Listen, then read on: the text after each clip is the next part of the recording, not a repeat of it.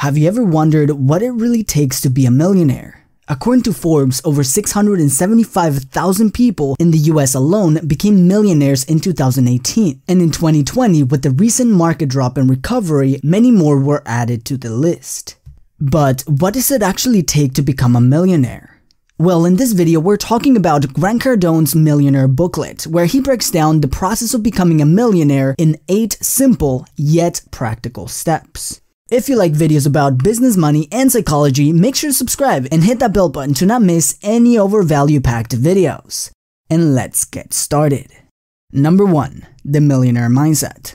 Cardone explains that the first step to become a millionaire is to make a decision to be one. It is difficult, if not impossible, to hit a target if you don't have one. So before applying any strategy, we must have a goal, a target to go after. This must be more than a simple decision. This must be a commitment to yourself and for those around you, because chances are you're not doing this just for yourself. Cardone explains that we must understand what mindsets are holding us back from achieving our goals. Most of us were taught as kids that money wasn't important, or somehow rich people were evil, or it was unethical to make a lot of money. Many of us were taught to be satisfied with what we have and to only make as much as we needed, that there's no reason to want more. Many of us grew up with mentalities that later became natural behaviors or even beliefs. See, many people feel like selling is bad or unethical, while many wealthy people came to believe that not selling is unethical because you rob the world of your ideas that can potentially change someone's life. Our beliefs about money lead to our behaviors with money, which leads to our results. So it is important to start with the foundation. So question. What mentalities did you grow up with that might be holding you back from achieving your financial goals? Let me know in the comments. Number 2. Millionaire Math. It is easier to achieve any goal when we can see the steps we need to take. You know what they say, seeing is believing. And we can see how $1 million are made by doing our millionaire math and learning just what it takes to make $1 million. Think about this. If you make $50,000 per year, it'll take you 20 years to make $1 million. If you make $100,000 per year, you will make $1 million in 10 years. If you make $250,000 a year, you will make it in 4 years. And if you make $500,000 a year, it'll take you 2 years to get there. Now, let's say that you're an entrepreneur and you have a product to sell. Well, if you make $100 by selling a product, you will have to sell 10,000 units of this product to make $1 million. If you sell a product for $500, you will need to sell 2,000 units of this product to make the $1 million. But if you sell a product for $1,000, you will have to sell only 1,000 units of this product to make the $1 million. A $2,000 product, 500 units. $5,000 product, 200 units. A $10,000 product, only 100 units will get you to the $1 million. But let's say you have a subscription service. If you have a subscription that costs $10 per month, you will need 8,334 members to make $1 million per year. If the subscription costs $50 per month, you will need 1,667 members paying you $50 per month to make the $1 million year. What about $100 per month? You would only need 834 members to make the $1 million in a year, and only 300 people would have to pay you $278 per month to make $1 million per year. See, your goal is to find what you will offer, the price point you will sell this for, and aim to gather the amount of people needed to make your $1 million. Number 3. Increase your income. Cardone says that the foundation of true and sustainable wealth is not saving, is not investing, is to first increase your income. By working on increasing our income, aside from money, we have 2 main benefits. First, we learn the skills needed to make money, which come in handy when we are presented with new opportunities. And second, we develop a sense of belief that we actually have what it takes to make money. It creates confidence.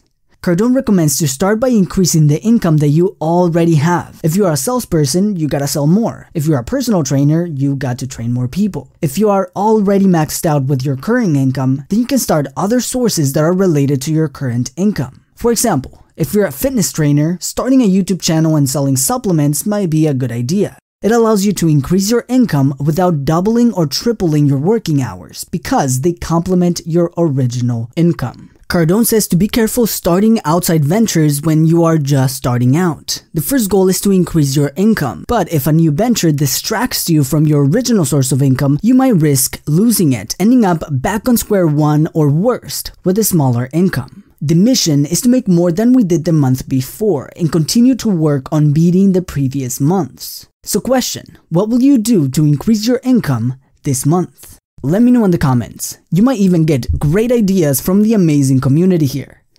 Number 4. Who's got my money? Once you've decided what you will sell, your price point, and how many people do you need to make your first million, like we calculated in step 2, it is time to figure out who's got your money. See, your million is already out there, but you must find out who has it. This is one of Cardone's most popular catchphrases, who's got my money? Because money doesn't just appear. Someone out there already has it, and it's your job to go and find it. This is why understanding who your ideal customer is incredibly important, because they have your money. Once you find out who's got your money, it is your job to focus on talking to them and only them, so you can get your money.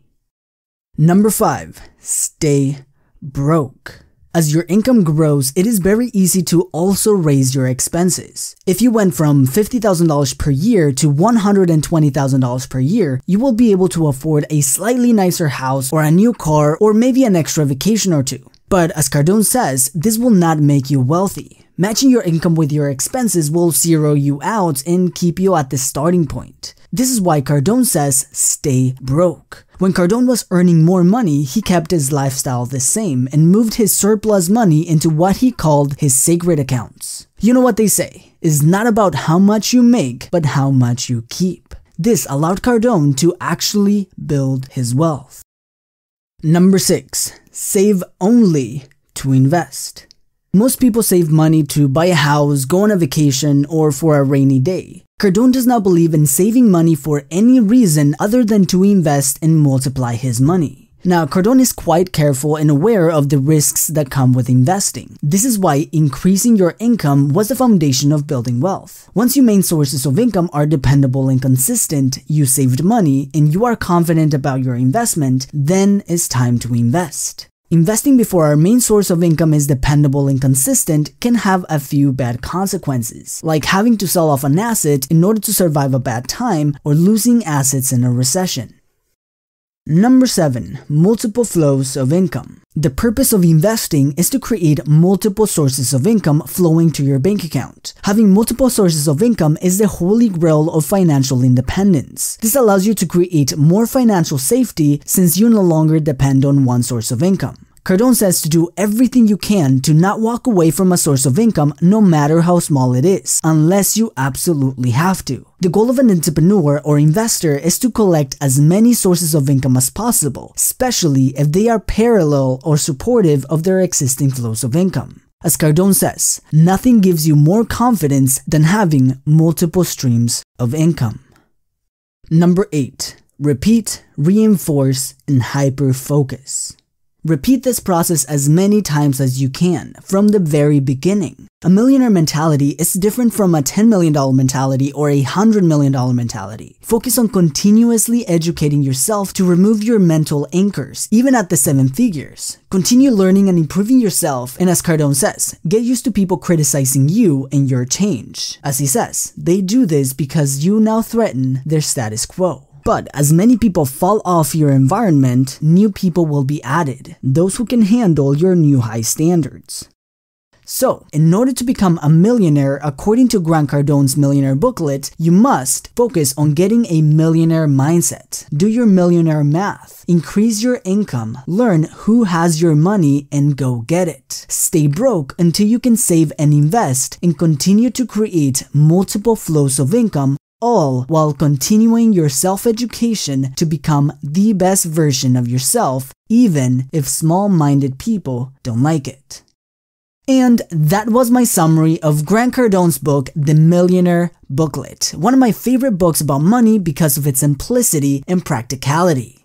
If you enjoyed this video, make sure to give it a thumbs up. It really helps us with the YouTube algorithm. And let me know in the comments what was one idea from this video that resonated with you the most. I am always in the comment section and I will love to see what you have to say. And as always, thank you for watching and I will see you in the next video.